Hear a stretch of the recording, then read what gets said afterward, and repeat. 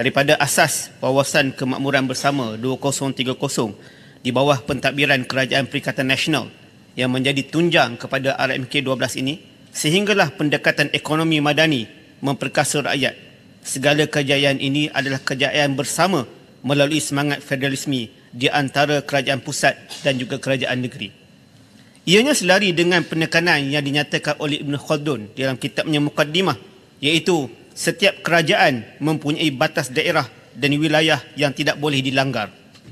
Semangat federalisme ini perlu dihormati dan diperkasakan melalui asas good governance ataupun tata kelola, separation of power ataupun pengasingan kuasa, patriotic dan loyal tanpa campur tangan dan pengaruh kuasa asing, bagi membentuk dan menjadikan Malaysia sebagai peneraju ekonomi Asia. Apatah lagi dalam keadaan Perikatan Nasional memerintah negeri Perlis, Terengganu, Kelantan dan Kedah dalam keadaan zero ataupun minimum adun pembangkang pasca PRU ke-15 bagi Dewan Undangan Negeri baru-baru ini. Perlu diingat pada penegasan Ibn Khaldun, iaitu ketidakadilan dan kezaliman akan merobohkan pembangunan.